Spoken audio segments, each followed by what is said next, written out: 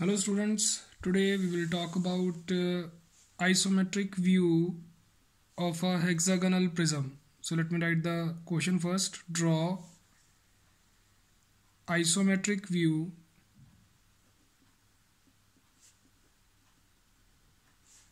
of a hexagonal prism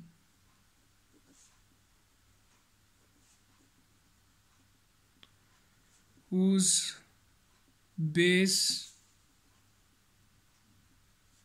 is of 25 mm and height is 50 mm. In the previous lecture, I talked about how to draw the hexagon. So in the second question, if you have to draw isometric view of a hexagonal prism, first of all, you need to draw the hexagon by following the similar procedure we have discussed in the previous lecture. So I took same side of the prism as that of the side of the hexagon we took in the last lecture. So follow the same procedure and draw the hexagon first. After that, what you need to do, you need to enclose this hexagon inside the box. So how we will enclose the hexagon inside the box?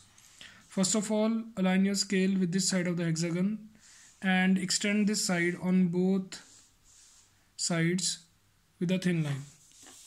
Then place your scale at this corner of the hexagon and draw a horizontal line. Similarly, align your scale with this particular side of the hexagon and extend it on both sides with the help of thin line. Place your scale at this corner of the hexagon, then draw another horizontal line. So you see, in this manner we are able to enclose this particular hexagon inside a box. So erase the extensions and label the points.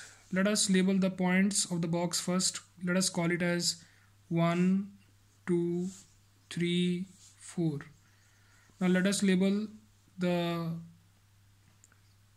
corners of the hexagon: A, B, C, D, E, F.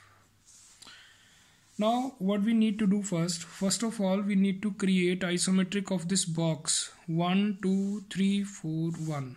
So for that, what do you need to do? Use your scale, align your scale with this grid and draw a line of around 3 to 4 centimeters. Choose one dot. On that dot, place your protractor and on both sides of that dot, draw two lines at 30 degrees. Now join these to get two axes. We call these axes as isometric axes. Keep these lines thin and at the start you can draw any length. Now what we need to do next, let us assume the first point of the box 1 over here. So let us call this as 1. So we will measure this side of the box with the help of compass and we will cut that length on this side of the axis. And then we will measure the side 1/4 of the box with the help of compass and we will cut this length on left side, on left axis. So let us first measure this side 1, 2 and cut on the right axis. Measure this side 1/4 and cut on the left axis. So let us label these points. This is point 2, this is point 4. Now after 2, the next side is 2, 3. So measure this side 2, 3 and from 2 mark that arc. Similarly, measure side 4, 3 and from 4 mark another arc. Now join these points with thin line. You will get isometric of the box 1, 2, 3, 4. Let us label this as point number 3. So next step is create isometric of this particular hexagon inside this box. So what is the method? You see, we have a side 1 to here and 1 to here. So measure this distance 1a from this diagram measure 1A and cut here 1A. Similarly, for this length, measure 2B and mark from 2. Measure 3C, it will be equal to 2B only, so mark from 3. Then measure 4D, from 4, between 3 and 4 D lies. So between 3 and 4, from point 4, mark D. Then on side 1, 4, we have 2 points, F, E. Measure 1F first and mark from 1. Then you see 4E will be similar distance. So mark from 4E, sorry. So let us label these points A, B, C, D, E, F. Now what we will do? We will join these points with the help of thin line at the start. Keep everything thin, because when you will draw the isometric of the hexagonal prism, you will find that few sides will be hidden. So we have to keep those sides thin. So at the start, try to draw everything thin. So in this manner, we are able to get the base of the hexagonal prism. Now what we have to do? We have two options.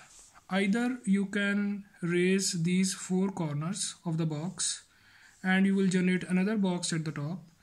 Inside that box, you will repeat the same procedure. So that is the first method. Second method is, from these points, you can raise vertical lines equal to height of the hexagon 50. When you will join those points at the top, you will again get the hexagonal prism. But I suggest you that you should follow the first method, means raise these 4 corners of the box equal to height of the hexagon. So from corner number 1, draw a vertical line equal to height, which is 50. So 50 will be here. Then from corner 4, again draw a vertical line equal to 50, but make sure your scale should be perfectly aligned with the grid. From 3 as well.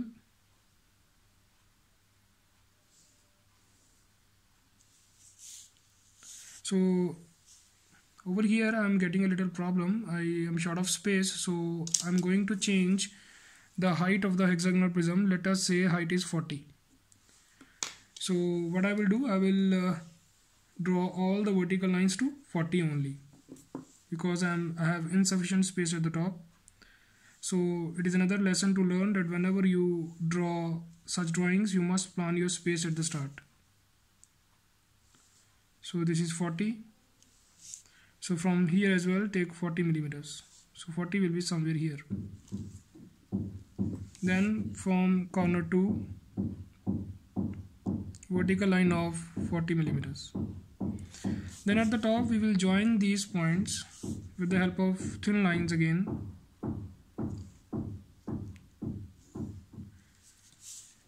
In this manner, we will get isometric of the box first.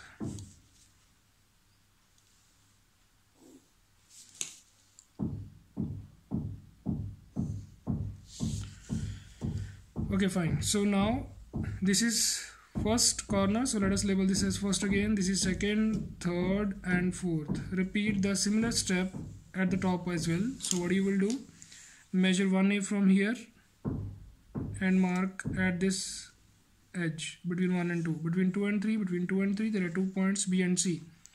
So measure 2B and mark here 2B. Similarly from 3C. Then measure 4D and at the top mark again 4D. Then between 1 and 4 we have 1F, 4E. So measure 1F and 4E are same. So measure one distance and mark from 1 and then from 4. So in this manner we have generated again 6 points. Join these points with the help of thick lines, because we know the top face of the hexagon will be completely visible in its isometric view. So let us make it thick in the first attempt only.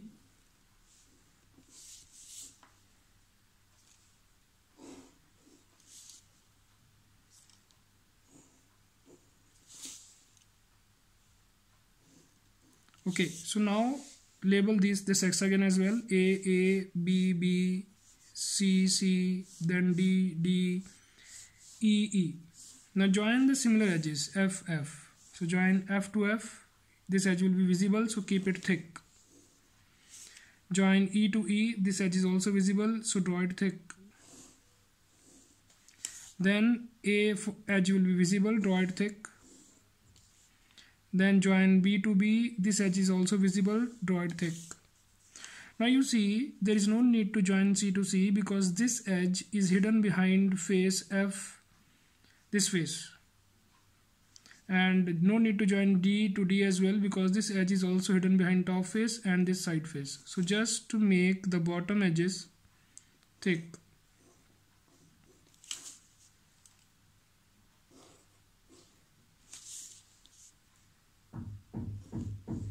Now you see we are ready with the isometric view of the hexagon. So at the end we have to place dimensions. So what we need to do, we need to place the side and we need to place the height. So for height, what you will do, align your scale with this isometric axis and leave 1 mm gap here and draw extension line. Align with this axis, 1 mm gap here and draw extension line. Then use your roller scale or use this column of the grid and draw dimension line here and place 3:1 arrowheads on both sides of the dimension line. And place its height. Over here we considered its height as 40 millimeters. So after this we should place its base edge also.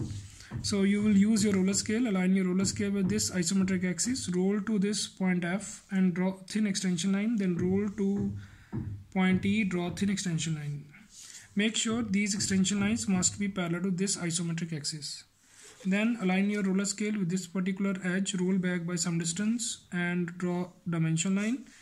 Add 2 arrowheads here and place its base edge, which is 25 mm. Make sure that this distance should be approximately, minimum distance should be approximately 15 millimeters. So erase the extra lines. Then at the end what we need to do, we need to place the angles. So this is 30 degree. And on the other side as well, place 30-degree angle.